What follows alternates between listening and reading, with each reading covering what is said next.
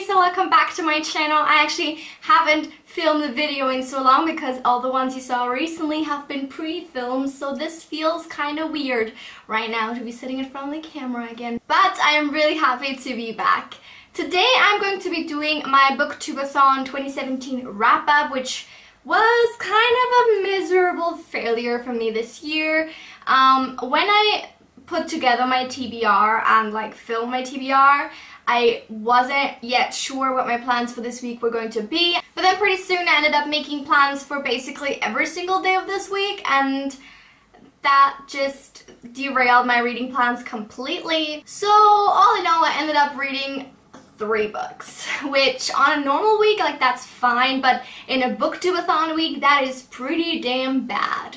And I'm kind of disappointed with myself a lot, not just kind of, but anyway, it's fine. It's like no one cares except for me probably, but I care. It just wasn't meant to be this year, so hopefully next year I will come back and do it a little bit better. But anyway, today I want to talk about those 3 books because that's what you do in a wrap-up. Because that's what you do in a wrap-up, so let's get into it. The very first book I read for the BooktubeAthon was A Truly Madly Guilty by Leon Moriarty. This is the second book I read of hers after Big Little Lies, and it kind of showed me that she has a very specific style of writing that apparently is very noticeable in her books. This is very similar in that sense to Big Little Lies, even though the story is completely different. In this we follow 3 couples, and they meet for a barbecue one day and something happens, and it's very similar to Big Little Lies in that we know that something happens and on what specific day, but we don't know what and how and why, and it also kind of jumps back and forth between the present day, which is 8 weeks after that, and the day of the barbecue. And we follow these people and just before the event, after the event, and eventually during the event that occurred, and how it affected them. I enjoyed this book quite a lot. I gave this 4 stars. I didn't think it was as good as Big Little Lies because the people and the story were more engaging, and the plot twist or whatever, the thing that happened was a little bit more interesting. I mean, in Big Little Lies it's a murder obviously, so that's a whole nother level of thing. But I had sort of guessed a little bit what had happened, and this is kind of really just more it's not a mystery or anything. It's really just an exploration of these people's thoughts and feelings in relation to the situation that happened, and kind of how they deal with it and things like that. So overall I did really enjoy it. I just didn't think it was as good as Big Little Lies, but let's be honest, that is kind of difficult, so no shame in that. By the way, this one counted for my hyped book challenge. I forgot to mention that. The next one helped me tick off 2 challenges from the list, and that is Alive by Scott Sigler. The first one is obviously the face on the cover, which I picked this for in the first place because it has a face on here. And the second one is To Read It in a Day, and somehow, because it was a really rainy day, I actually read this in a day while I was away. Oh, that rhymes. Nice. This is a YA novel, and it was really surprising to me how much I enjoyed it. I also gave this one 4 stars.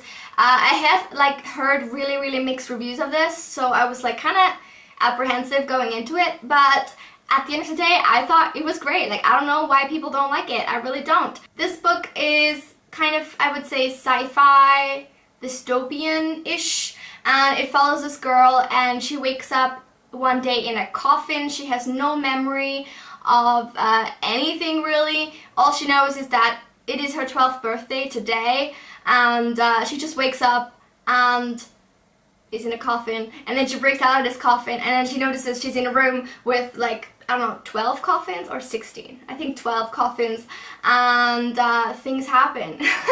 It's honestly really best to go into this not knowing a lot, and kind of just being surprised by where this book takes you and just going with the flow in that sense, because I thought that there were a lot of really interesting twists and turns that I really don't want to spoil for you, and revelations that are really important for the overall enjoyment. So I won't say any more than that, even though that's really a really bad summary as always. But at the end of the day, I really enjoyed this book. I thought it was well written. I really enjoyed the writing style. It's not dumbed down for teenagers at all. It's a good solid book, and I like the story, I like the characters for the most part, and yeah, actually this book is the first one in a trilogy, but I honestly feel like this is fine by me. Like, I don't need more than this.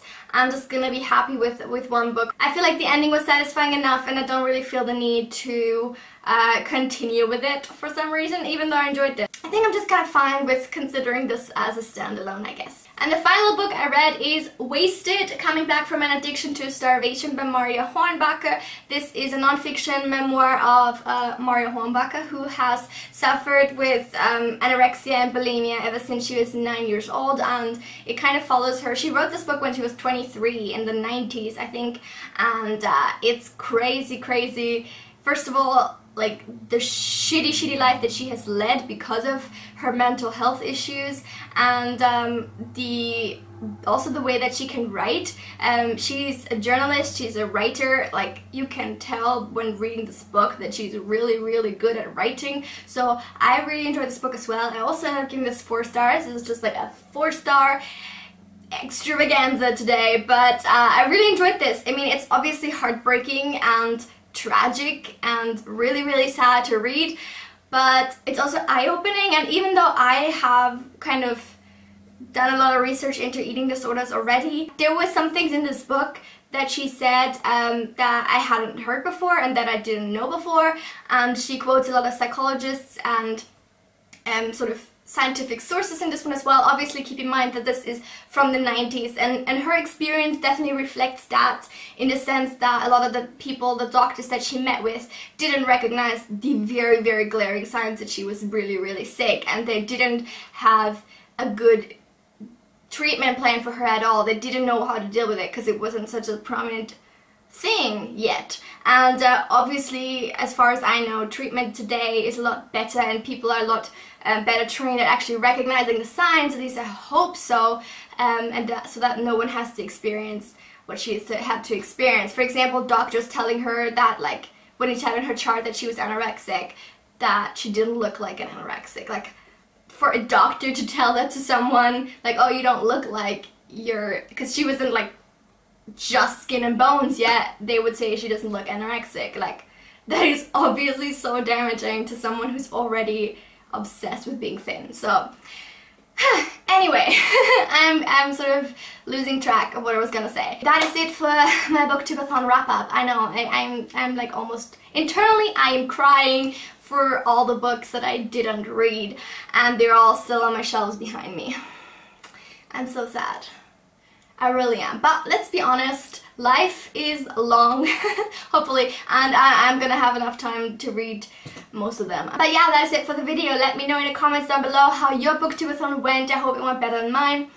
I mean, it almost by default has to have gone better than mine. But anyway, I hope you enjoyed this video, and I will see you very soon with another one. Don't forget to like and subscribe. I will see you then. Have a lovely week. Bye!